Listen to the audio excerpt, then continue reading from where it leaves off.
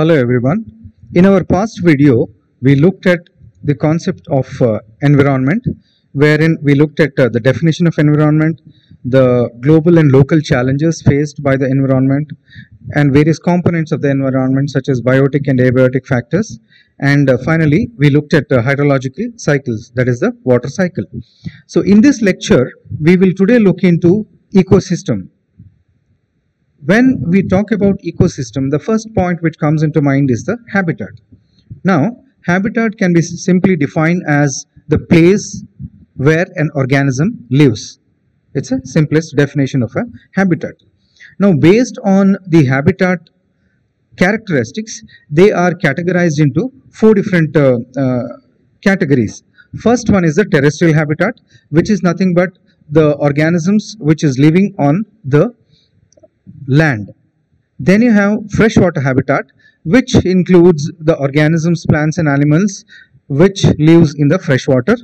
Third one is the marine habitat, where the organisms, that is fishes, mammals, plants, algae, whichever lives in the seawater is called as a marine habitat.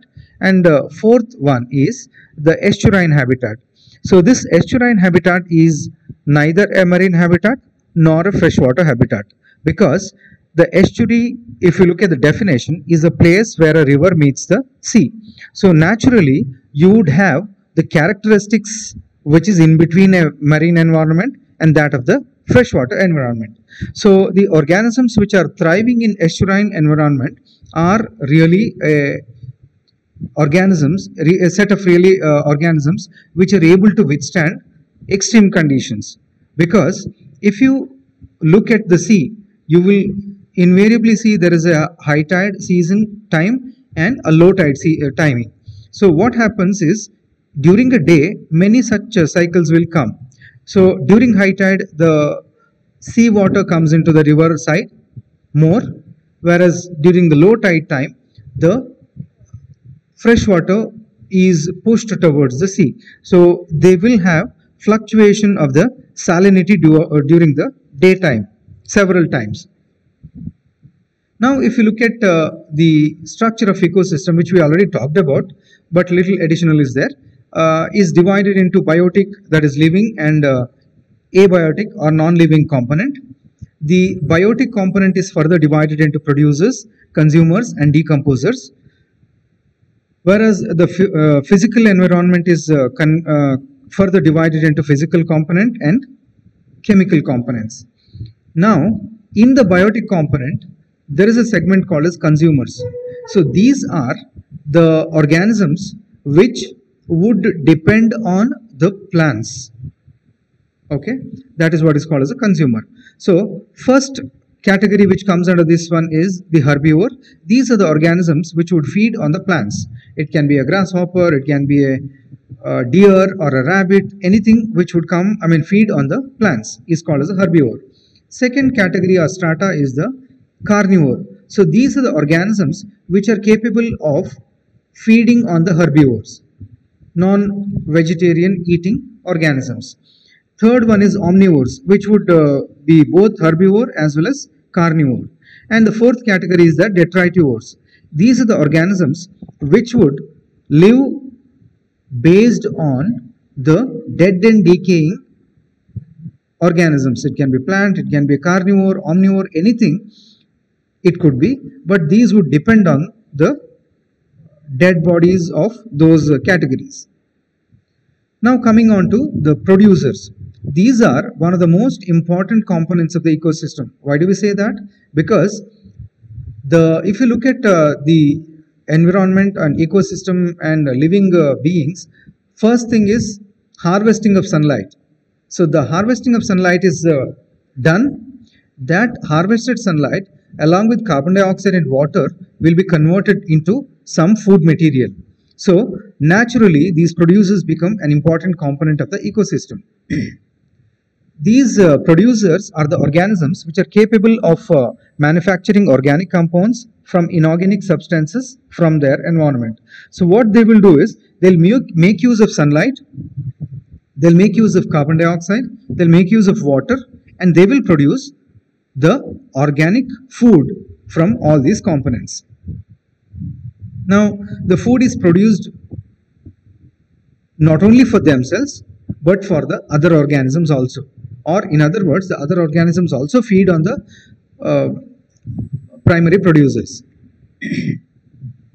So naturally they would directly depend on the abiotic component for their survival and the production of nutrients. Now just imagine you deprive the producers of sunlight, they cannot produce the food. If you deprive the primary producers of carbon dioxide, they cannot produce food. If you deprive them oxygen, carbon dioxide, any of the component, it is not possible for them to exist. So all the abiotic factors are important for their own survival and production of the nutrients. So these producers are also called as autotrophs, and this word is derived from Greek, which is autos stands for self and trophe meaning the nutrient or nourishment. So these are the ones which are capable of producing their own nutrients. The second category is the consumers. These consumers are the organisms which obtain their nutrition or nutrients by consuming the other organisms. So they depend on other kind of organisms for their nutrient content. So these organisms are formally referred as heterotrophs. That is, the consumers are also called as heterotrophs. The word heterotroph comes from Greek again. Heteros stands for another, trophe meaning nutrients. So they depend on another organism for their nutrients. A heterotroph is an organism that cannot synthesize their own food material and it must obtain ready-made food. That is the definition or explanation for the consumer or the heterotroph. And they can be herbivorous, they can be carnivorous, they can be omnivorous or detritivorous. All of them would come under the category of consumers. There are predators. See, these predators are the organisms that hunts and kills other organisms for their food.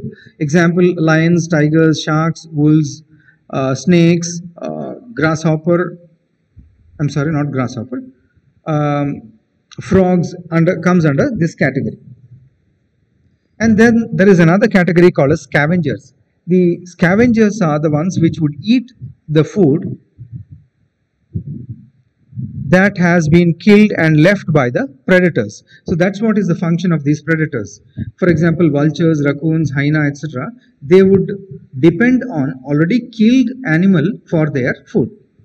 And these scavengers, they play a critical role in the ecosystem because they consume the dead materials of the animals that has been left for decomposition. And this decomposition, it is again brought about by a class of organisms called as decomposers and detritivores.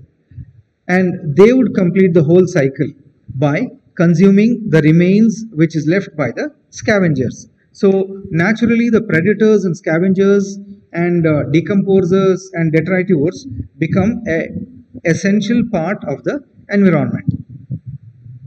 Now let's look into a little bit more about decomposers or saprobes. They are also called saprophytes or saprobes. These are microorganisms which would break down the organic matter into inorganic compounds and they derive their nutrition in this process. So during the breaking down of organic compounds, they would derive their nutrition. And these decomposers break down the complex compound into much simpler compounds, but they do not eat it. Please remember this fact. They do not eat the dead bodies. What they do is they just break down the dead bodies. And how do they do that? They synthesize certain proteins, which are nothing but enzymes, which does this work. Let's say if you have some protein is there, those proteins will be degraded into amino acids, and during which they can derive their nutrition. For example, the fungi can grow on organic matter such as a dead tree trunk or a piece of bread and breaks down and absorbs the nutrient without eating the wood or the bread. I'm sure you would have come across somewhere at home, if the dosa or a bread or a chapati is kept, because this is coastal environment, condition, humidity is high, and it can easily be attracting the growth of the fungus. Those bread, if it is kept outside, it would develop a powdery brownish colored material on it, which is nothing but is a fungus. So they can break down the components of the bread, and by doing so they derive their energy. And these are the organisms that help in decomposition of already dead and decaying organisms. So that is the kind of function which is carried out by the decomposers. And these decomposers, they secrete enzymes to digest the organic matter, and then they absorb, resulting the molecules. So during the breaking down of the organic matter, they would naturally be broken down into smaller molecules or smaller components, which can be easily absorbed by the microorganisms, that is bacteria and fungi, etc. So that's what is the function of the decomposers or the saprobes. Now, if you look at the feeding methods, which is seen in various different environmental conditions, one is autotrophy, which stands for self-feeding. Here, you have organisms which produce their own food material from the organic molecules with the help of sunlight. And then there is a second category which is called as heterotrophs or heterotrophy. These are the organisms which derive their energy from other living organisms. So, two categories, auto and heterotrophy. Then, these autotrophy or autotrophs are further categorized into a photosynthetic organism and chemosynthetic organisms. That is, the ones which use the sunlight are called as photoautotrophs, and the process is called as photoautotrophy. Example is photosynthesis here, which is carried out by the green plants, the algae, the phytoplanktons, which are seen in the marine environment. Then you have a second category which are called as chemoautotrophy, or it's also called as chemosynthesis. In the case of deep sea organism, there are certain chemosynthetic bacteria are there which would derive their energy from the chemicals. Whereas if you look at the concept of heterotrophy, they can be further divided into consumers and decomposers. So the consumers are the ones which would ingest the organic matter which is living or recently dead. So the consumers are further divided into primary producers or primary consumers, I'm sorry. These primary consumers would eat on the producers, for example, herbivores. Whereas the secondary consumers are the ones which would eat on other consumers, such as carnivores and omnivores. And the second category of the heterotrophy is the decomposers. That is, they are the ones which would decay the dead materials.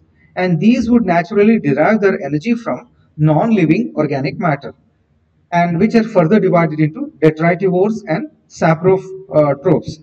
So the detritivores are the organisms which ingest the non-living organic matter such as earthworm and wood lice, etc.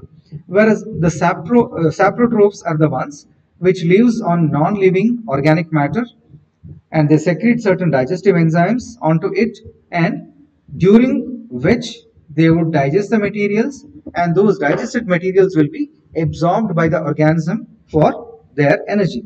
And the classical examples for the saprotrophs are the fungi and the bacteria.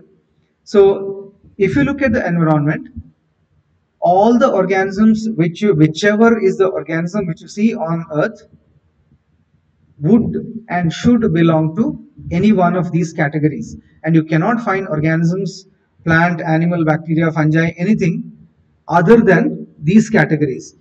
They would somewhere or other should and would fit into this classification format. Okay, thank you. So in this lecture we looked at the habitat, what a habitat is, and what primary producer, consumer, then decomposers, those factors we looked at in this lecture.